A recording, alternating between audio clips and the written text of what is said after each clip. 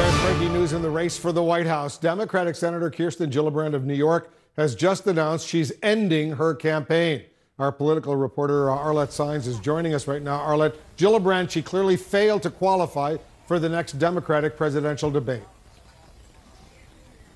That's right, Wolf. And the Democratic primary field is slowly shrinking. Kirsten Gillibrand, now the fourth candidate to drop out of the 2020 race in just the past 2 weeks. A Gillibrand aide telling our colleague Dan Merica that the senator made the decision to drop out of the race after a conversation with her family last night, and that not making that debate stage was a factor.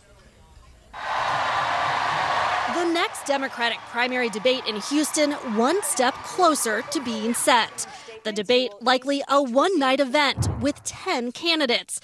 And for the first time, Joe Biden and Elizabeth Warren are preparing to take the same stage. I'm just going to be me and she'll be her and let people make their judgments. I have great respect for her. The tougher polling and donor standards leaving out half of the Democratic primary field, with Tom Steyer missing the cut by one poll.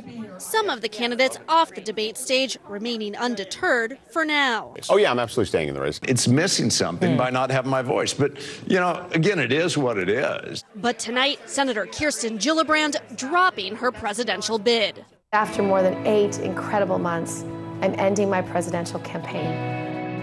I know this isn't the result we wanted. We wanted to win this race. But it's important to know when it's not your time. With the next debate 2 weeks away, a new Quinnipiac national poll shows Biden leading his closest rivals by double digits, similar to his advantage in a CNN survey released last week. The Quinnipiac poll showing the top 5 Democratic contenders each beating President Trump in hypothetical head-to-head matchups.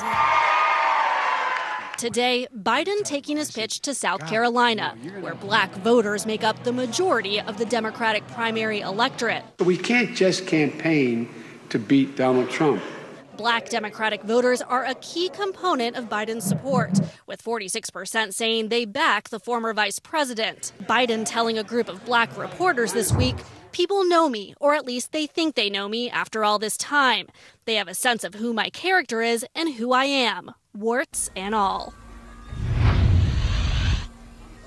Biden also told that group of reporters that he would prefer to pick a woman or a person of color as his running mate. But he did add that he wasn't quite ready to commit to that just yet. He wants to make sure that his choice is authentic and that that person will be on the same page as him. Wolf. All right, Arlette Saenz in South Carolina for us tonight. Thank you very much. Just ahead, President Trump's former defense secretary, James Mattis,